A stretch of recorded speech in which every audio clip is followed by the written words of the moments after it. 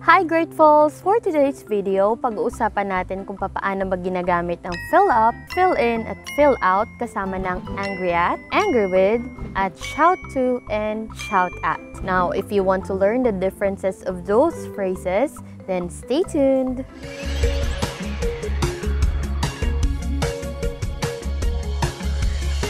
Okay, first one, we have fill up. So when we say fill up, it generally means to make something full. So parang pupunuin mo yung isang lagayan, yung isang bagay. Example niyan, fill up this tank with gasoline. So pupunuin yung tangke na yon ng gasolina, fill up. Ibig sabihin, lalagyan, sasalinan, pupunuin. Fill up this bag with makeup. Punuin mo tong bag na to ng makeup. So fill up, ibig sabihin, lalagyan at pupunuin.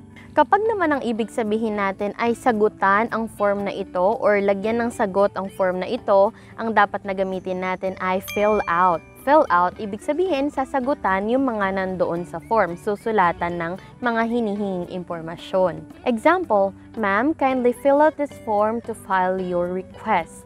Next, I will fill out the registration form for the junior-senior prom. Fill out, may form kang susulatan. Okay, third one, fill in. Ginagamit natin ito sa tatlong paraan. First one, we use it to replace something that is missing. So kapag may nawawala, ang gagamitin natin ay fill in. Fill in the blanks with the correct word to make the statement right. So ibig sabihin may nawawalang salita kaya kailangan mong punan yung salitang iyon. Next, we also use fill in to substitute an absent person. So kung may isang taong wala or lumiban, ang gagamitin natin ay fill in.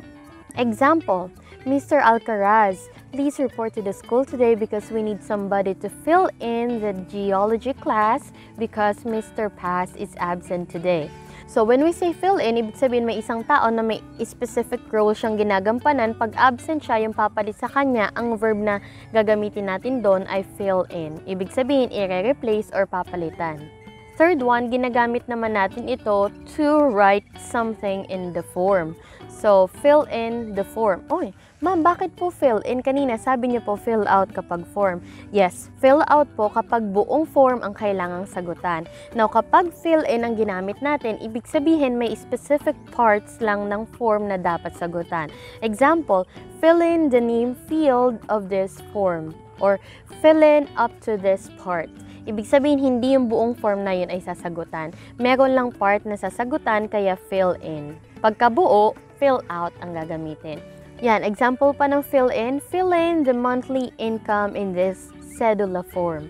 So, ibig sabihin yung monthly income mo lang, yung susulatan mo doon sa cedula form. Kapag lahat ng blank sa cedula ay susulatan, ang verb dapat ay fill out. So, fill out this cedula form, ibig sabihin lahat ng blank doon ay susulatan mo. Alright, next one, we have angry at and angry with. Now, when we use angry at, it means that the anger is directed to an object or an animal. So, kung sa isang bagay o sa isang hayop ka galit, ang gagamitin natin ay angry at. Tandaan, angry at, parang cat, okay? Cat, pusa kasi hayop, angry at. Galit ka sa isang hayop o sa isang bagay. Example, Belle is angry at my dog because it bit her new dress. Alex will be angry at this stupid camera because it would not even stabilize.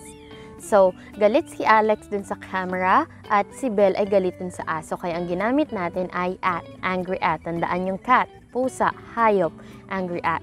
Now, when we say angry with, it means that the anger is directed to a person. So, sa tao ka galit. Angry with ang gagamitin natin. Are you angry with me? Kasi tao ka, tao rin ako. So, are you angry with me? It's my fault. Don't be angry with Bonnie. So, tao si Bonnie, kaya angry with. I think he's angry with you. You ay tao yan, so I think he's angry with you. Okay, now tandaan na yung angry at, di ba sinabi ko kanina na ginagamit ito kapag ka sa hayop or sa bagay kagalit, pwede rin pala itong gamitin sa tao. Ang tanong kailan?